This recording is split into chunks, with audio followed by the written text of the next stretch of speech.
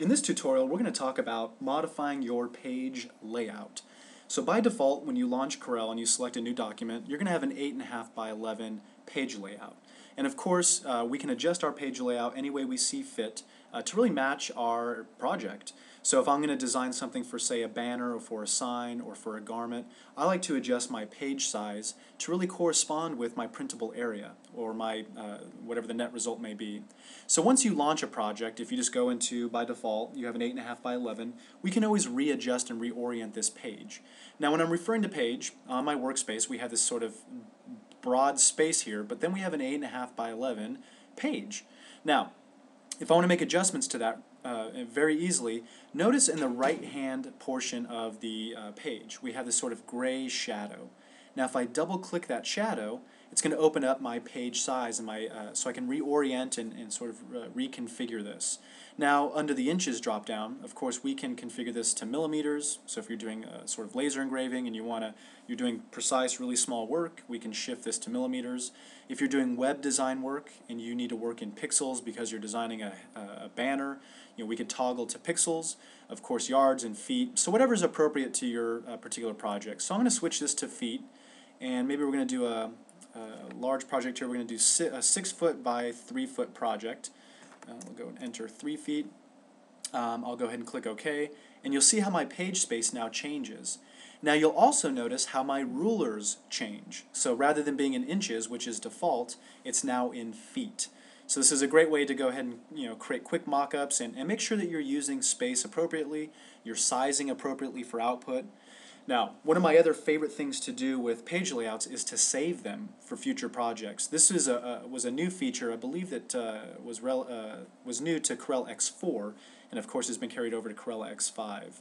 What I can do is I can go to the File drop-down menu, and from the File drop-down menu, we can go ahead and save this as a template.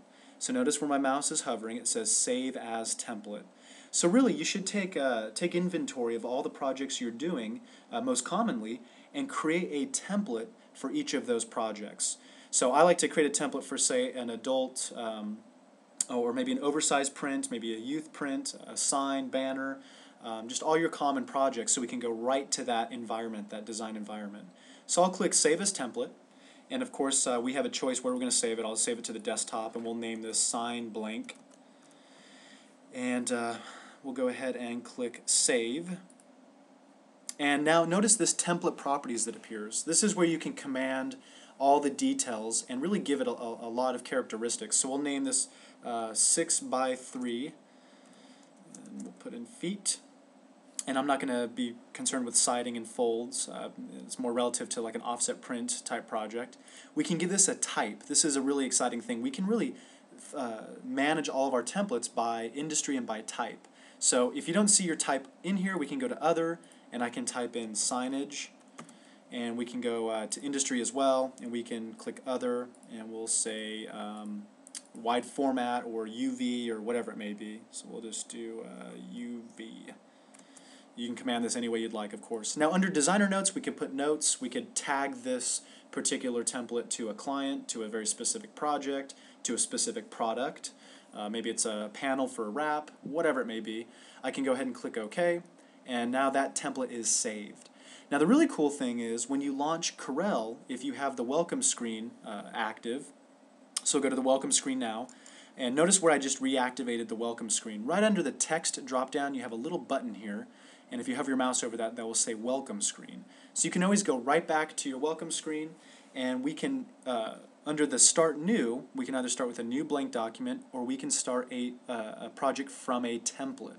So this is how you'll go in and browse all of your templates, and once I select that, notice how we can filter by type, so I can go to industry or type, so I could toggle however would be appropriate. I should also point out that Corel Draw by default actually comes with some fairly useful templates. So there's stuff for letterhead, menus, promotional type, flyers, brochures, so make sure to take advantage of those. And we can click on My Templates, and we can, once again, here's your template for your particular project, a 6 by 3 foot sign blank. So we would see designer notes, we'd see all the details here, and I can go ahead and say Open, and that template will now be opened in my workspace.